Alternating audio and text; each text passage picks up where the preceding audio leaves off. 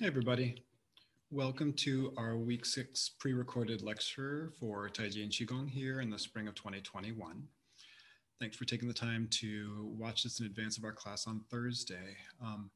The topic on the syllabus this week is a new concept that we've touched on just a little bit called Jings in Tai Ji. And I'm going to go ahead and share my screen. We'll talk a little bit about this.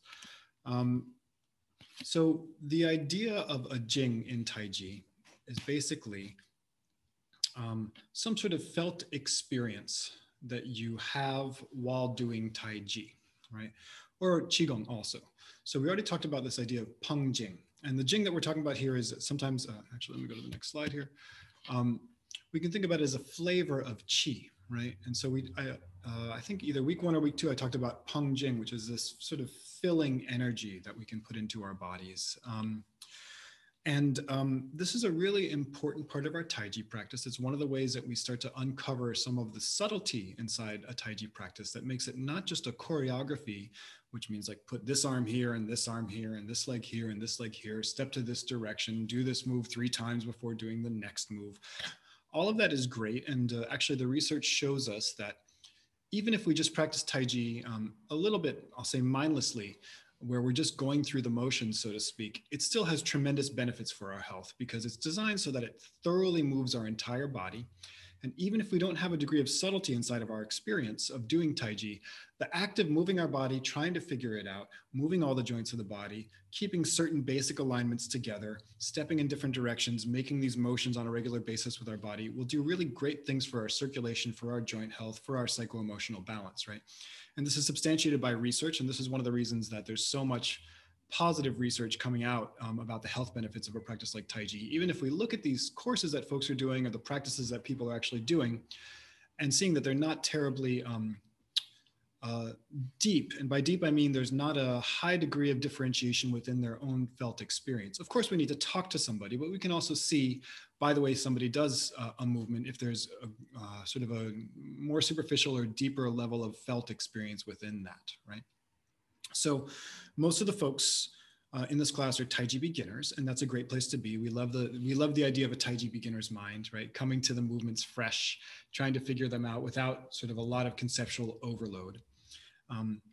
But as Chinese medicine students, we need to have a little bit more depth of theory because that will inform how we make these practices relevant to our medicine, and then how we can also sort of look at the movements that we're learning and recognize the depth of the teaching around this. And the reason that I like to bring this in is that, you know, you're all students here at the Academy of Chinese Culture and Health Sciences. And I know that there's a certain, in every student body, there's a certain number of folks that want to come in and they want to learn acupuncture and only acupuncture. And they want to learn why acupuncture is good from a very strict biomedical perspective, sort of a modern Western adaptation of acupuncture.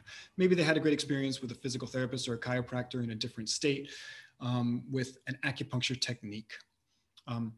But because we are here in the Academy of Chinese Culture and Health Sciences, I want to be really, really, really diligent about saying, hey, acupuncture is not just this thing that we can pluck and practice without relating it to the East Asian culture that it emerged from and this network of meanings, relationships, and depth that will be lacking if we just say that, okay, acupuncture is this practice where we take a needle, you know, of this given dimension, I don't know, maybe, you know, 0.30 by 20 millimeters or something like that. And we stimulate this anatomical location, which we could describe anatomically as like, you know, proximal to the, you know, this carpal bone or something like that.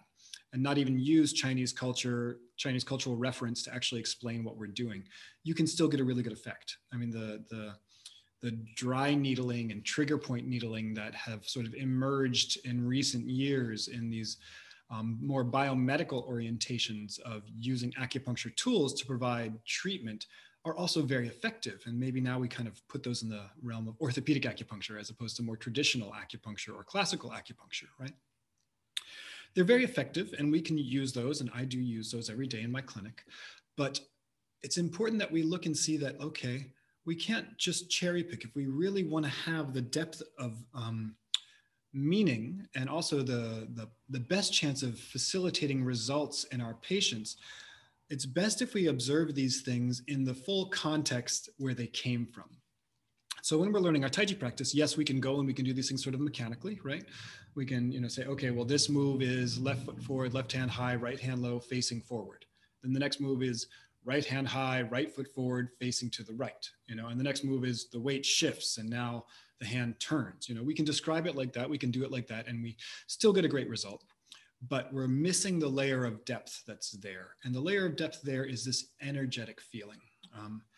And I will say straight off the bat that probably the biggest challenge of teaching this class remotely as opposed to being in person with you all is that I don't have the opportunity to give you a direct experience of what it feels like for somebody that has a little bit more familiarity with this material to do the movements and then feel some of this on your body, like feel what this actually feels like when you push against somebody who's holding a pung posture, and feel that, it's not like pushing against a wood frame, but it's also not like pushing against something that's really mushy. It's something that feels like a buoyant energy filling the body, a sense of pliability and flexibility, but also fullness, right? And this nonverbal experience is a jing, sometimes called a jin. So we say this is an energetic feeling or flavor. And in our Tai Chi practice, over time, we're looking to adapt a sensibility to these different sense experiences that we have while doing this form, or that we can have while doing this form. In the beginning of our practice, these sense experiences can be very elusive, which is why we do things like standing posture, like we did last time, where you just kind of hold this posture and feel what your body feels like. Over time, by developing this sort of pungjing, this filling energy, we can start to notice that there's different energetic movements in our body, and it stops being esoteric. It just starts to be a direct experience that, like, okay, there's some sense of energy that's filling if I go like this. And then there's another sense of energy that's receiving when I kind of close in towards my body and absorb. And if somebody's pushing on you, you can feel a real difference between when somebody's holding this pung jing and there's like, there's sort of this firm, resilient pressure, versus the one I'm talking about. It's the fourth one on this slide, which is liu, which is receiving or neutralizing, a rollback move where the pressure comes in and you absorb it. All right. So my expectations of each individual in this class, each individual student to actually grasp these jings is not so important. I'm going to give you a simple exercise to practice where you can start to play with them. But until you're with somebody in person to receive this transmission, and I'll talk about that in a second, actually kind of capturing these jings, it may be a little bit elusive. And I want to emphasize that even if we do the Tai Chi form just sort of mechanically, if we do it with persistence, these will start to emerge. And if we have the concepts to hang them on, then we're prepared for this, right? We're prepared to look for 4 basic energies that we can find in our Tai Chi form. So pung, filling the body with a buoyant energy while retaining pliability. This is sometimes called the ward off, because you're holding a space where you're keeping somebody out of your space, out of your energy, right? The second one is Ji, which is an expression, a forward expression of force, sometimes called press, right? And we see this in the beginning of our form, and we'll see this in push hands. When you move somebody off their center and you apply a little bit of pressure, this is our Ji, our forward press, right? Then we have Liu, which is receiving and neutralizing, rolling back. A force comes into your sphere, and you, with your sensitivity, and we'll talk about Tingjing, which is listening, energetic listening, you receive that force and neutralize it so that it doesn't actually hit your center, right? And then we have on, which is sort of a pushing downwards motion. It's similar to Ji with a little bit of a different vector involved. So we have these 4 energies, and we'll do an exercise together where we can play with them a little bit. I also want to just say that if you are not planning on being a martial artist, not planning on engaging people with 2-person Tai Chi exercises, which is fine, although I advise everybody to try it at some point, we can think about these concepts of how we deal with energy in a very broad context, right? So pung is holding your space, right? Pung is holding your space. Ji is an expression, right? Where you do an expression of energy. It's a little bit of an assertion. It's a yang motion, right? And so is pung in a lot of ways. Pung is actually balanced, right? Yin and yang. Although we'll see in our diagram here, ward off is shown as 3 yang because it doesn't yield, right? And then we see Liu as receiving and neutralizing. And actually this happens frequently when we're talking to our patients. We need to find an energetic posture that's very, very receptive and neutralizing, right? Especially if somebody's having an emotional day or they're in a lot of pain. And we need to find a place in ourselves where we can receive that and neutralize it without it kind of going into us and making us feel depleted or uncomfortable or anything like that, where we maintain a center and make a space for that expression without countering it, right? It's just sort of receiving and neutralizing. And then on is sometimes also a little bit more of a expressive energy where we're looking to change somebody else's situation at a strategic time, right? So we can think about these very broadly, and we'll do an exercise where we actually do these physically together. But it also brings us to this idea of transmission and what is transmission. And what I found is that some folks have no idea of what transmission might be, and some folks have very rigid ideas of what transmission is. I'm going to talk about what, after studying this stuff for a while, sometimes within formalized lineages, sometimes outside of them, what I've sort of come to think of transmission. So we do need to have a little note on lineage and transmission. In your first homework assignment for the class, or first or second, I asked you guys to go back and say, okay, what is the lineage of Wu style? Where did this come from? And again, this is a way to embed the practices we have in culture and history, right? So we're not just cherry picking what we think will be useful, but actually trying to put these into the context of a real history of people and culture, right? And so we learned that the Wu family came through the Yang family, came through the Chun family, and then it kind of receded into the legendary past of like where Tai Ji might have come from. And this is very appropriate, right? A personal transmission would be me showing you a chart that says, well, this is me, and these are my teachers, and this are their teachers, and this is their teachers. And if you are my student, then you are people learning from me, and this is a formal lineage, right? This is a formal lineage. For our purposes right now, we actually don't need to hold this super hard. And there's a big discussion about what transmission and lineage mean within the sort of East Asian cultural community as it moves into the West, and recent cultural history of China. One of my teachers, Liu Ming, who is a Euro-American who received formal discipleship in a number of different East Asian traditions, he was very circumspect about how he described his relationship to lineage. And this is a gentleman that had been through the formal lineage reception ceremony in multiple traditions. And the way that he emphasized that we think about it is sort of the ancestry of your teaching. Like, where did your teaching come from? Who and where did it come from? And that keeps it embedded in culture and keeps us from appropriating the parts of it that we think serves our current needs, and puts those in the context of trying to at least recognize some of the history of where this came from and understand that informs why it is that we do certain things. There's formal disciple ceremonies that can happen in different traditions. And this is true of a lot of Tai Chi traditions where you do a Baishir disciple ceremony and your teacher says, I have received a lineage from these people and I am now recognizing you as somebody who can also represent and maintain this lineage, maintain the authenticity, integrity of a teaching. And very importantly here, formal disciples are not folks necessarily that have the highest degree of skill in the performance of these teachings, but rather have the willingness to engage in propagating this teaching and there's a ritual maintenance involved in any kind of real tradition where you recognize not only the teachers that have come before you, living and dead ones, but the tutelary deities, the supernatural forces that are part of every tradition that comes from East Asia that's been around for more than 60 years or something like that. There was a reaction in modern history from when the communists came into power and really did their best via this horrible episode of history that you may or may not know much about called the Cultural Revolution, where they tried to stamp out anything that looked like the old, right? Anything that looked feudal, anything that looked spiritual, anything that wasn't a materialistic understanding of the universe, because that was their prerogative, right? Was this materialist doctrine of communism and stamping out injustices, perceived and not perceived, that the traditional arrangements of society had created. And obviously it's a long discussion about, which of these needed to go and which of these needed to stay. But in the expatriate community that left China in reaction to the Cultural Revolution and brought things like Tai Ji, Qigong, and Chinese medicine to the East and via Hong Kong, Taiwan, San Francisco, stuff like that, there was a reactionary period where they said, oh my goodness, our lineages, our teaching ancestries are literally being exterminated.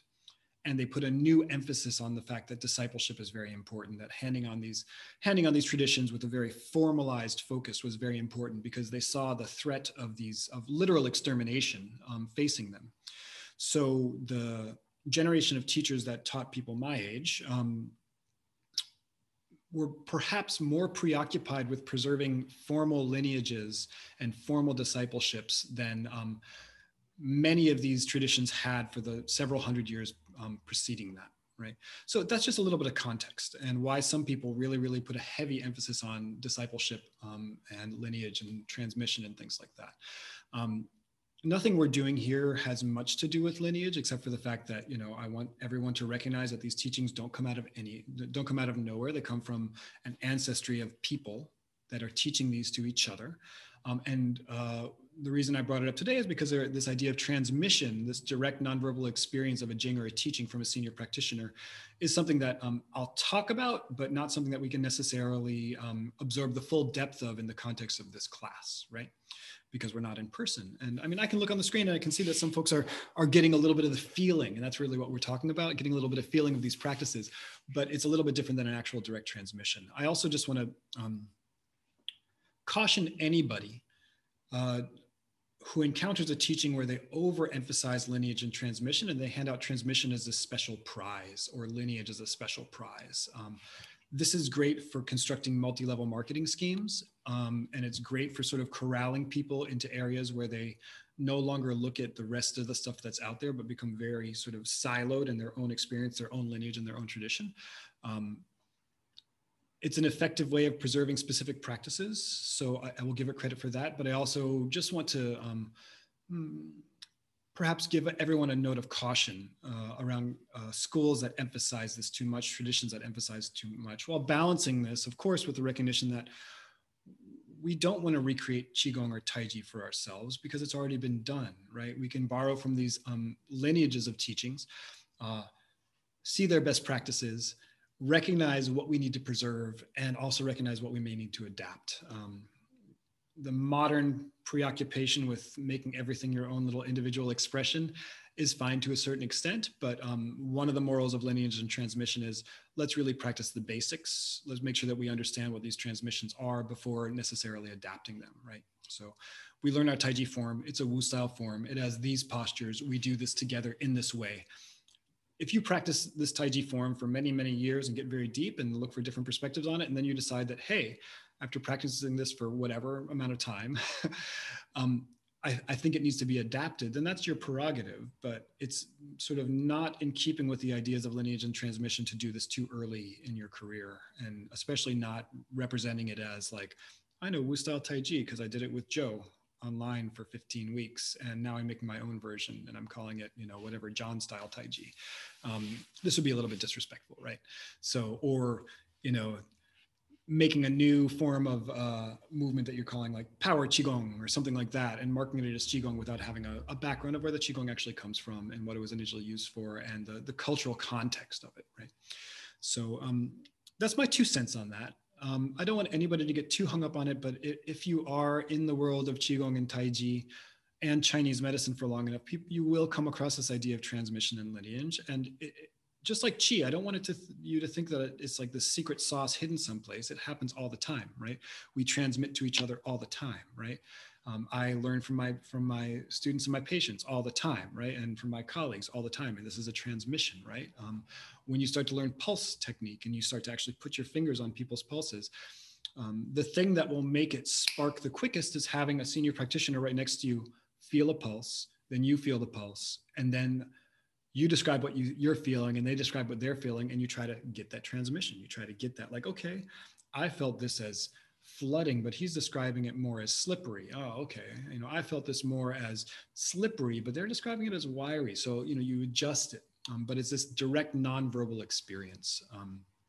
And of course, there's transmissions of teachings as well. We're all in the Academy of Chinese Culture and Health Sciences, so we all owe credit to Sifu Cuiwei, the founder of the school, even if we don't necessarily know what in our curriculum is currently the teachings that he propagated himself. We're learning a different Tai Chi form. He taught a Yang form. I teach a Wu form. I never learned Tai Chi from him. I never was a formal disciple of him or anything, so I certainly can't represent myself as part of his lineage explicitly, but I can represent myself as part of his lineage insofar as I'm teaching in his school and representing Chinese medicine, which he also represented. So it's complicated. It's a little bit problematic.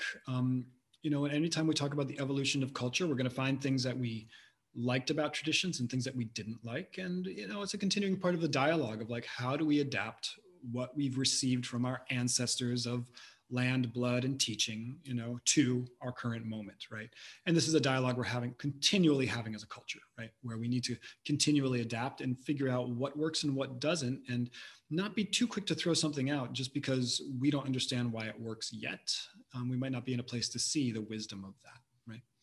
So with that in mind, I'm going to push this back just a little bit further, and we're going to go through those 4 basic energies in the context of the Tai Ji opening of our Wu style, right? Which we just started playing with a little bit. So I'm going to push this back a little bit. And you don't actually need to see my feet, but let's see if we can find a place where you can see my feet. Okay. On my mic.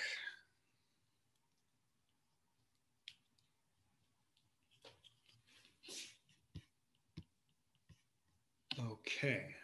So I'm hoping this mic is picking things up. We're going to work on 4 basic energies, or Jings, or Jins, inside of our Tai Ji form.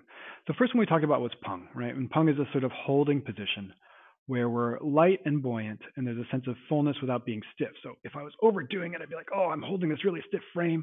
If I was underdoing it, I'd be kind of limp and like easily moved. There's something right in between where the body sort of inflates up like a ball. And if I was in person with you, I'd go around the room and I'd press everybody's arms and shoulders and back and just look for some sense of buoyant resiliency, right? Where we see this in our Tai Chi form is at the very beginning, and I want us all to do this together. So go ahead and stand up. We're going to stand with our feet parallel, and I'm showing you from the side because it's easier to see. And then our Peng is our very first move, and we think about it as filling up, right? So the weight shifts forward, then we sink towards the ground, and this sinking pressurizes the legs, kidney 1, the bubbling well right behind the ball of the foot. Energy bubbles up, and we fill up. And this is our Peng, right? This is our Peng. And it looks a little bit Frankenstein-y or a little bit T-Rexy, and we're not in our big expressive Peng, but there is a sense that even in this position, we've filled up from the ground. So something goes down, something comes up. This is yin yang in the body, right? Something rises up, and there's a sense of fullness in the body, right? Fullness in all directions. If I was in class, I'd press on your wrists, I'd press on your back, I'd press on your lower back, and make sure that there is a sense of central equilibrium. So we can just do that a few times where you drop down and fill up slowly and then settle. And we drop down, fill up slowly. This is our Peng Jing. And then settle, just slowly emptying out. One more time, we drop in full. The next move is Ji, and Ji is a movement from the shoulder blades to the fingertips. So we move from the shoulders, gently straighten the elbows, gently straighten the wrists, and we Ji forward, almost like you're shooting a little bit of energy out of both fingertips, both sets of fingertips, right? So again, from 0, we drop down and we fill up, then we express forward, and that's Ji. Okay, let's relax. We'll do that one more time together. We're going to drop down and fill up. And we have Ji, which is an expression forwards. Now we have Liu, which is receive. And this is like a waterfall. So from almost full extension, we sink to the heels and we glide back. Let's relax. So we'll do Peng, Ji, Liu. Peng, Ji, Liu is gliding back. We shift the weight to the heels and we glide back. The elbows traction the hands glide back. And then our last energy is on. And on, the best way to describe on is like you're at a pool and you have a beach ball and you push the beach ball into the water, or you push yourself at the edge of the pool to pick yourself up. So let's do those all together. Okay, we have Peng, which is filling, Ji, which is extending, Liu, which is receiving, and on, which is pushing. We'll do these a few times. So we Peng up, we Ji out, we Liu receive in, and we on return to the ground. Peng, Ji, Liu, on, Peng, Ji, Liu, and on. 4 basic energies in the body. Way easier when there's somebody pushing on your body partner work, but we do the best we can. In our form, we're going to see these over and over. The most important one is Peng Jing. So when we hold our play loop position, if we don't Peng Jing, we're just kind of like, no. If we're too expressive, we're like, oh, it's too much. Peng Jing is a sort of filling energy. There's a gentle sense of pressure in all directions without locking things, right? And we'll see that over and over in almost any time that we hold a static posture for a second. So there's a little bit of Peng Jing in it. Okay, so we covered a little bit of talk about the different Jings within Tai Chi. And this general concept of Jing, it's a different Jing than essence, although we can think of this as essential energies within Tai Chi. But it's an energetic flavor, right? And we can encounter different energetic flavors in the same external motion. So I can hold this with Peng Jing. I can also hold it with a little bit of Liu, where I'm kind of like receiving into myself. The energetic signature of each of these moves will not be terribly distinct until you find somebody who has more experience with you and can kind of give you a little bit of felt sense. But the concepts help, and it's embedded in the form. So as we do the form work, we're going to see opportunities for these Jings to sort of emerge into our activity. And you may find them in your Qigong form as well, because they're in there as well. There's different ways that we can sort of pluck those out. But very interesting for me is this idea that we have a set of nonverbal experiences in our Tai Chi form that we've come up with descriptive words for to kind of point towards those. And this is a recurrent theme in our medicine, that we use the terms to point to an experience, right? But this is an embodied cosmology. So really we're trying to look for, like, what is this experience in my body? What does it feel like when I hold Peng Jing? Or like, we're going to talk about Ting Jing soon, which is listening. Like, what does really listening mean? Listening with the fingertips for the pulse, listening with the arms for an energy of somebody trying to push you over or something. So a few intro concepts. Please think about them a little bit, and also think about ideas of lineage and transmission that you may have encountered in your own life, not related to Chinese medicine and culture, but maybe related to China. I mean, I don't know, maybe related to Chinese medicine and culture. And we can sort of have a little bit of discussion about that next time we meet. All right. See everybody on Thursday.